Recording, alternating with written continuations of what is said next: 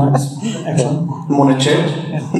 So I should do a little prayer. Is that okay? Before I start, yeah. So just bow our heads in prayer. Father God, we just thank you that we can come together right now as a family to worship and praise you. And Lord, thank you for this building, because I've never seen a church that worships like this one. Really set on fire by the Spirit, Lord, and really feel refreshed right now, full of your fire. So Lord, anoint us all afresh right now. Give us ears to hear. Lord, if there's anything that you want to point out to someone today, just do that by your Spirit, Lord. So we worship and praise you, and we give you the glory, Lord. In Jesus' mighty name. Amen. Amen. So thank you everyone for coming today. And I've been a bit nervous about doing this, but God's going to carry me through. It's going to read a scripture. It says, "And it shall come to pass afterwards that I will pour out my Spirit on all flesh. Your sons and your daughters shall prophesy. Your old men shall dream dreams, and your young men shall see visions. Even on the male and the female servants, in those days I will pour out my Spirit." The reason I read that is because I'm going to cover a prophecy that was given to Emir, a very good friend of mine. And he doesn't get many prophecies, but when he does, they do tend to come true. And he had tears rolling down his face. What the prophecy was a team of evangelists coming out of Pembrokeshire, numbers of them, and moving from Pembrokeshire, and there would be a wave of fire going all the way through Wales, many people giving their lives to the Lord. One of them's been James. This is what we think at the moment. We see James out on the street, myself out on the street, friend Karis, Peter, John Bell even. Emmy's been out on the street with us, even John carrying his cross, and with members of the church. So we do see a movement of evangelists in this area. Recently I got a vision from the Lord, and it was of Moncton being covered with a belt. To me, that signified that was an area we'd perhaps target. And so we've been targeting that area. We've seen many people give their lives to the Lord. We've been preaching the word constantly. We've been doing drive-by, we call it drive-by evangelism, driving the car, winding the window down, giving tracts and telling them about Jesus. And many people have been shocked at the healings we've been seeing, because, he said, if you don't believe me for what I say to you, believe me for my works. So many people need a sign, they need a wonder, they need a miracle. So the miracles we've seen recently have been quite astonishing, haven't they, James? Yes, absolutely astonishing. When I first became a Christian, I didn't see that many miracles.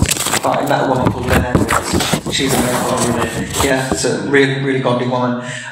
One miracle that I can tell about is my personal one with my wife. So my wife had endometriosis, cysts on her ovaries. She'd be in the shower and she'd be crying, like bent over. It was really horrible. And she was going to have surgery in Langwilly, and it got postponed. And we went to Lynn Edwards' one night, and she wanted to pray for us, so she anointed Chloe with oil on the head, and in 2 weeks the cysts had disappeared, endometriosis disappeared, and now we have a 1-year-old baby on the 21st of July, so she'll be 1 on the 21st of July, so glory to God, glory to you, Father God, we thank you. So some of the recent ones we've seen, a man called Wayne, and we came back from Nigel Lewis's conference in the Foundry House, and Paul was going to drop me home. And he didn't drop me up right by my house. For some reason, he went all the way up the road, and we saw loads of people outside the house, and I knew some of them. So we went over and started talking to him about Jesus. Do you believe in God and everything? He's like, oh no, I believe some of the Bible, but I don't believe all the stories in the Bible. And we found out that Wayne, the boy, he had a really bad knee. He couldn't do motocross anymore, and he was injured in a football match. And me and Paul prayed for him. And the next day, he said, he came up in the spa and he was like, I can jump, I can do this. And he was like, you prayed for me, and in the night my knee was burning.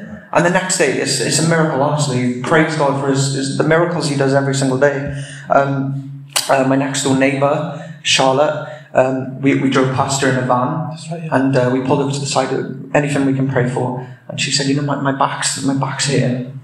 Paul prayed for it, and she came over mine about a week later, and she said, the prayer you did for me the other day, it actually worked, and a kid, can you pray for my kid? And I said, yeah, we can pray for him. Yeah, he had a cast on, I prayed for his wrist. And he was like, he was only a young boy, and he was like, oh my gosh, that actually worked. He said, do you have Jesus' number?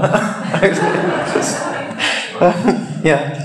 My mum, not so long ago as well, Paul prayed for her. She had gallstones. And she went to the doctors, and they said it's all disappeared. It's just like food remains now. So praise God, all the glory to him. Paul's been in work.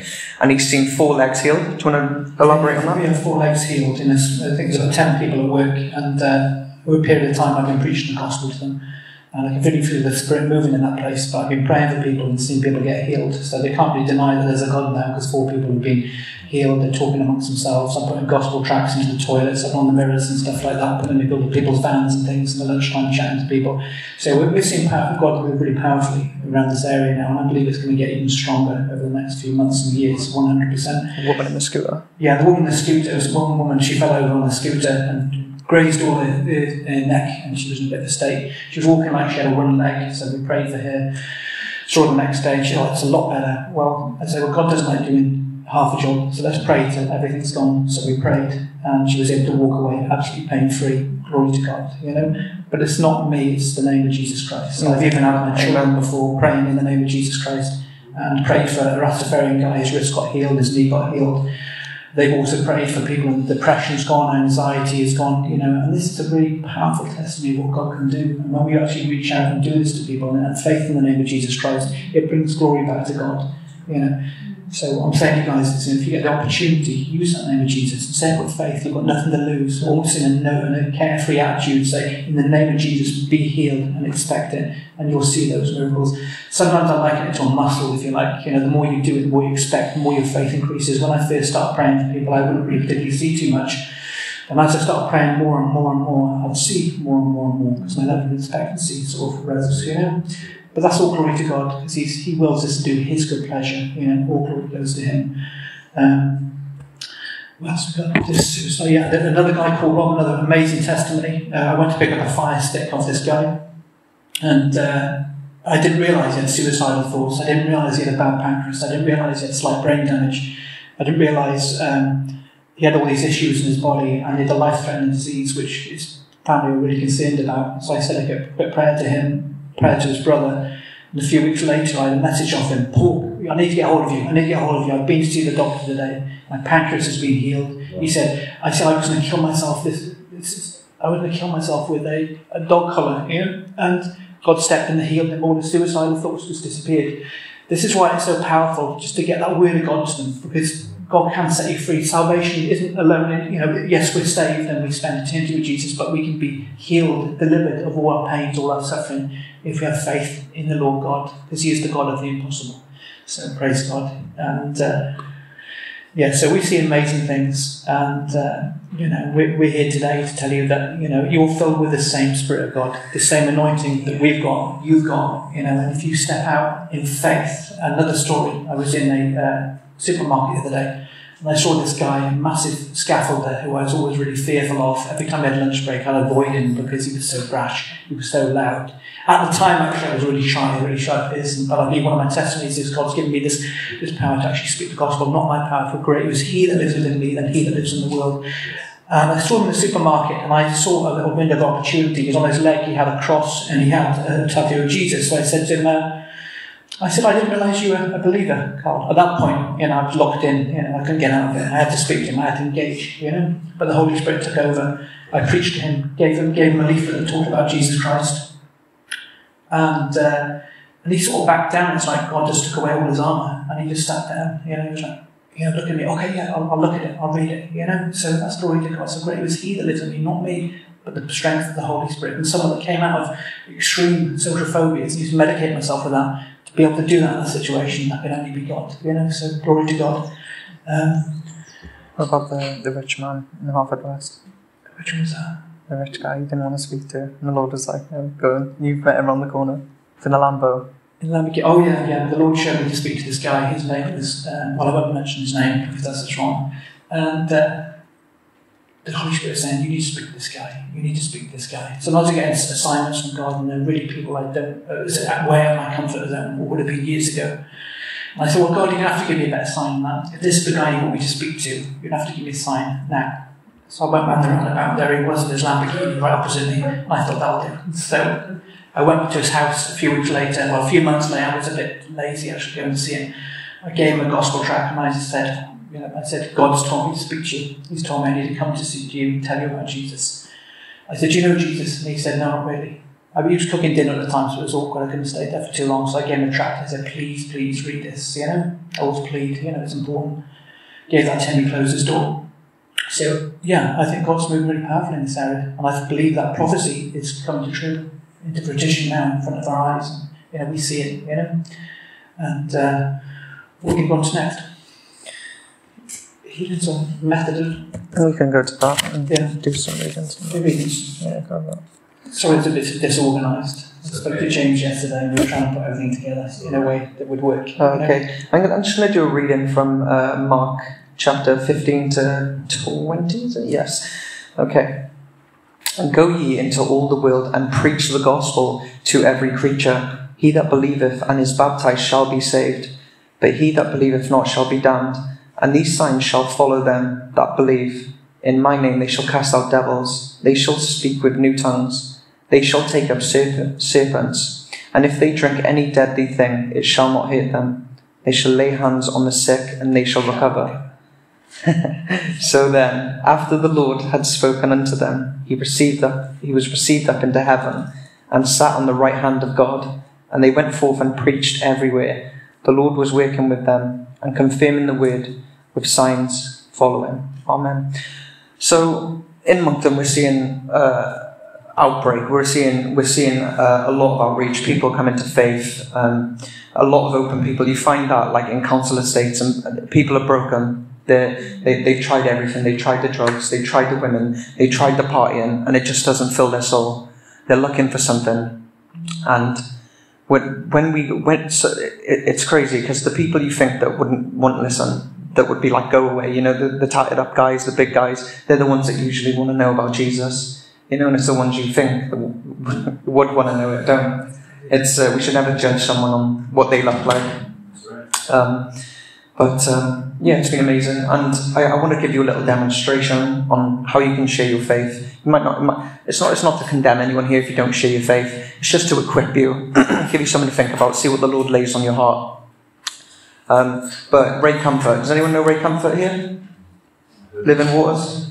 Yeah, so he's got an evangelism style, and it's basically you point out someone's sin, you show them that they're a sinner, so you show them that they have something wrong with them, and then you show them the cure, which is Jesus, what he did for them on the cross. So me and Paul are going to do a little demonstration. Do you want to add anything to that? That's fine. I just want to read. We've got verse there to read. I'll share my faith, which is Romans. Okay, I'm going to read from Romans 10:14. It says, "How then shall they call on him in whom they have not believed? And how shall they believe in him of whom they have not heard? And how shall they hear without a preacher? And how shall they preach except they be sent? As it is written, how beautiful are the feet of them that preach the gospel of peace and bring glad tidings of good things." Just to add one more thing, there was recently we've had a few people that have given their lives to the Lord in Nayland. People I've spoken to like 2 years ago, and I never thought for a second they would have given their lives to the Lord, but something must have resonated with them when they heard the gospel, the conviction of their sins, and the fact that they would spend eternity in separation or with eternal life with Jesus Christ. And it was beautiful. Yeah, one of the boys, Lowen, about 2 years ago, I saw him in the park and prayed for him, preached the gospel, and God healed his back. And he saw him 6 months later after his back was healed, and he came up to me and he says, mate, I've given my life to the Lord. Since I saw you, I've given my life to my Lord. But not only that, but I've prayed for my wife, and she's been healed. And I said, that's amazing. And even better than that, I said to him, you're like a disciple now, Lowen. He got in touch with me and said he's been preaching to all his friends. 2 of them turned up the other day, gave their life to the Lord properly. And I said, look, this is serious. When you give your life to the Lord, it's really important. And then another guy turned up, prayed for him, his knee got healed, he's given his life to the Lord. On top of that, because they're quite influential people in Nayland, and they're all friends in that community, they invited me down again another night and said, we've got other people that want to know about God. And they were very rude, they didn't bother me though, So as I said to them, I said, if you don't know God, that's not my lookout. I'm here to tell you the good news, whether you accept it or not is up to you, because God's not going to get in your headlock and say you have to come to me, he's a gentleman, you understand? Yeah. But anyway, as we were walking up, after I had so much serious flack, so many serious good questions they were posing to me, you know, some of them I couldn't even answer. I walked back up and I just changed tack and I said to him, "How are you doing? How's your job going? What are you up to?" You know, he's only about 18. You know, showed him interest in him, showed him some love. And I said, "Look, I've got Bibles there. You don't have to have one, but we've got some if you want some." He's gone, "I have a Bible." So I gave him a Bible. He said, "I'll definitely read this." I gave him a book on Lee Strobel, The Case for Christ, so he could learn about God. And I think just to get that gospel message to people is so integral, because how many people are dying, you know, every year? Every day. 150,000 people die every day.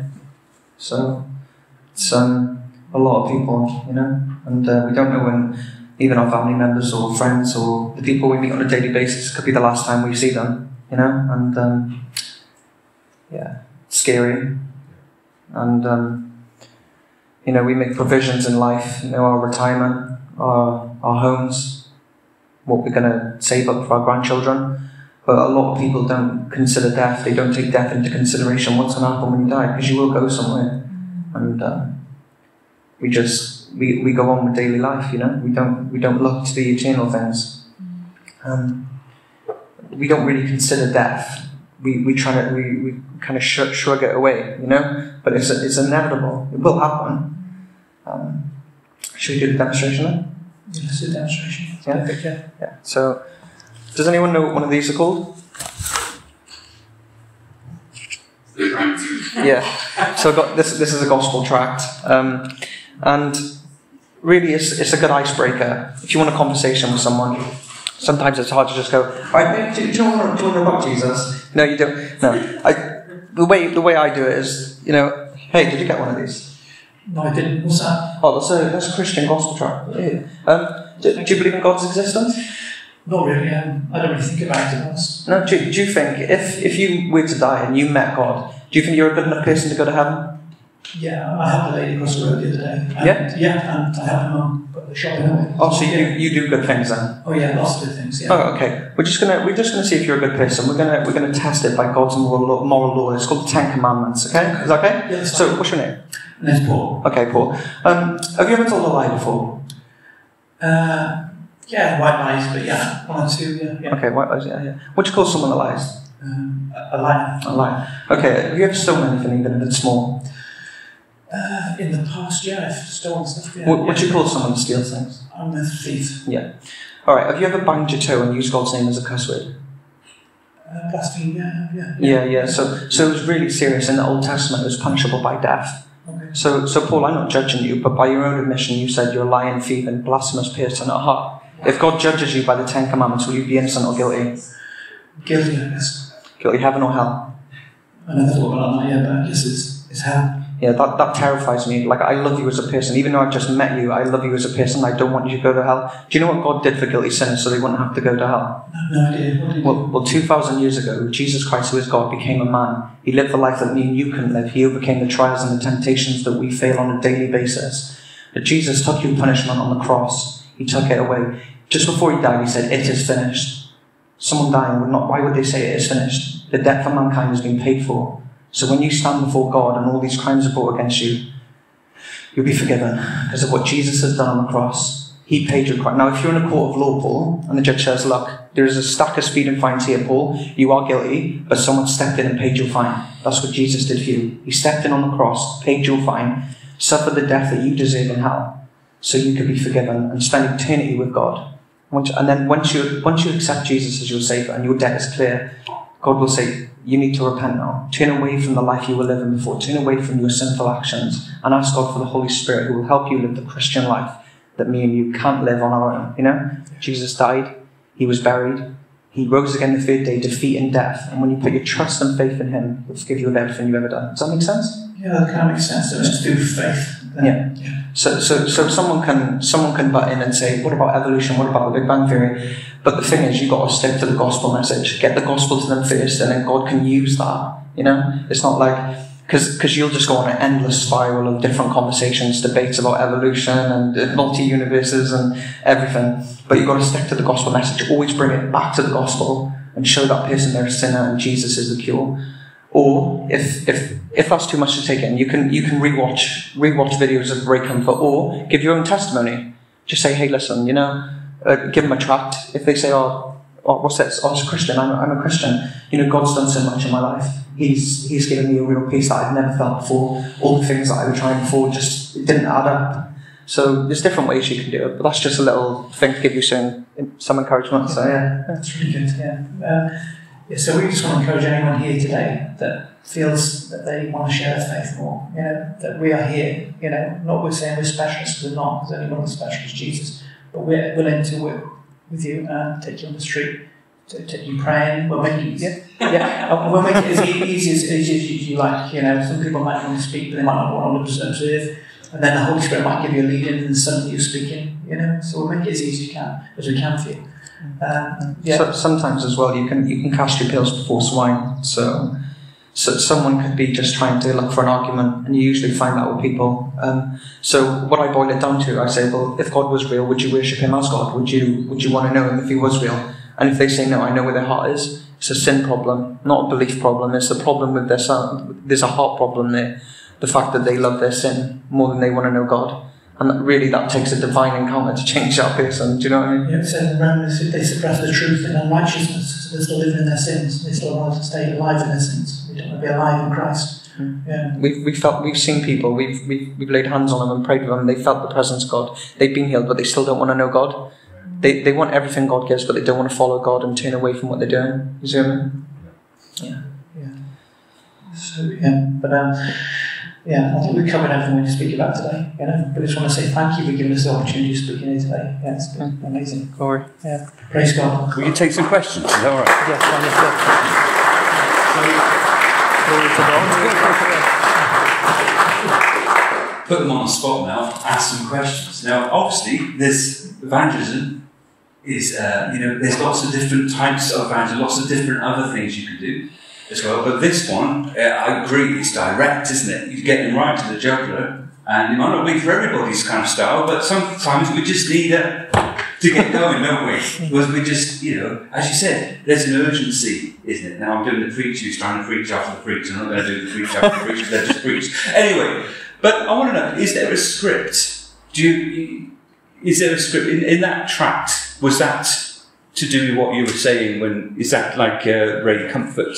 So these are different ones. I got given these by a brother who goes on and does apologetics, but it's talking about your sin, right, and we face eternal punishment, abandon self-effort because we can't do it ourselves. Right. Oh yeah, I forgot to mention as well, you can add in the courtroom case, the person could say, well, what about this religion? What about that religion? You could just say, well, try that in a court of law. You couldn't just say to the judge, hey judge, I did good things on the weekend, I work for the street pastors, I do stuff for charity, you should just let me in, innit? But God's not going to let sin slide. He is a righteous and just judge, so he's not going to let something slide. So a fine had to be paid, and Jesus paid that fine. All of religions teach you can do it yourself. Try that in our court system. It's not going to work in God's, Brilliant. Yeah. So, is there a script where this is written down that we can learn to get it? Yeah. Okay. We got tracks. I think you've got one in your car, haven't you? Okay. We've got tracks, but we've got I think on YouTube, Ray Comfort gives the best example of evangelism, and we basically follow that because it's worked so well, it's so effective, because it convicts people of their sins and the acknowledgement of the fact they've got sins and they need a saviour. And he's been doing it for a long while, so. Yeah, we can definitely write down who that is. So if one of you feels you want to look at that, his name's Ray Comfort. So, yeah.